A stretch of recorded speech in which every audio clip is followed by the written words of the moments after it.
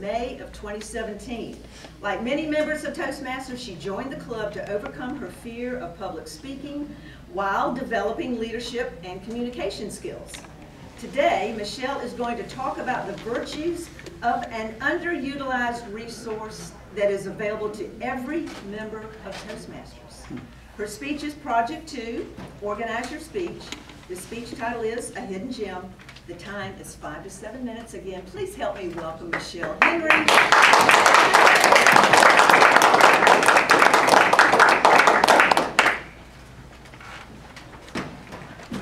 Good morning, fellow Toastmasters. Good morning. And honored guests. There is an underutilized and valuable resource that is available to every member of Toastmasters. Does anyone want to guess what that may be? Thinking? You too. I am referring to the Toastmaster magazine, a monthly publication that comes with a membership and is available in both print and digital editions. The digital edition can be found on the Toastmasters International website and features online extras such as photos, videos, and links that can't be found in the print edition.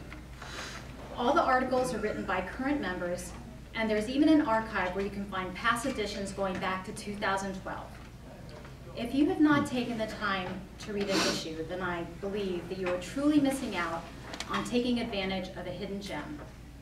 Each issue never fails to inspire me to continue toward my goals, enlighten me through informative articles, and connect me with a worldwide community of Toastmasters. How does it inspire? Each month, 1 or 2 members are highlighted in profile articles, and their stories of overcoming hardships and challenges are nothing short of amazing. One of my favorite articles comes from this past October issue.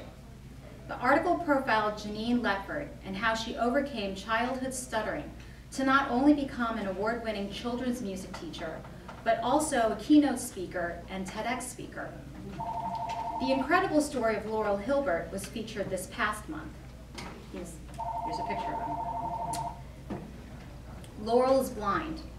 Originally from Syria, he found life in Saudi Arabia limiting and decided that he wanted a better life for himself.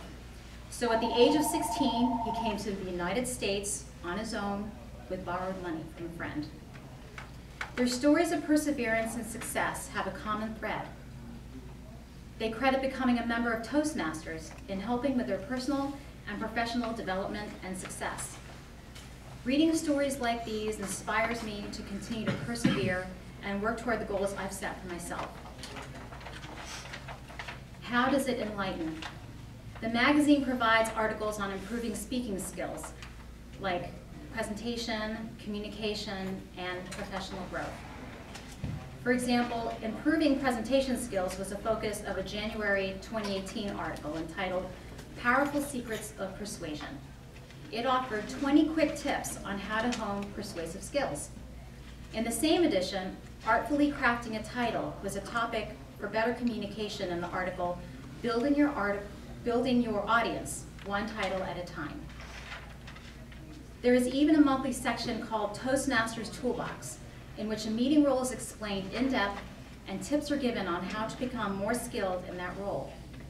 After reading these articles, I always come away feeling that I've gained practical knowledge on how to be a better speaker, leader, and meeting participant. Finally, how does it connect? In the Quick Takes section, members have a chance to highlight club achievements, influential mentors, and share pictures of their clubs in action. In the Traveling Toastmasters section, members are featured posing with their Toastmaster magazine while on vacation. Lastly, the section My Turn offers a chance for club members to write about their particular club. An article entitled Second Chances focused on the Second Chance Club located at the Lompoc Federal Prison Camp in Lompoc, California.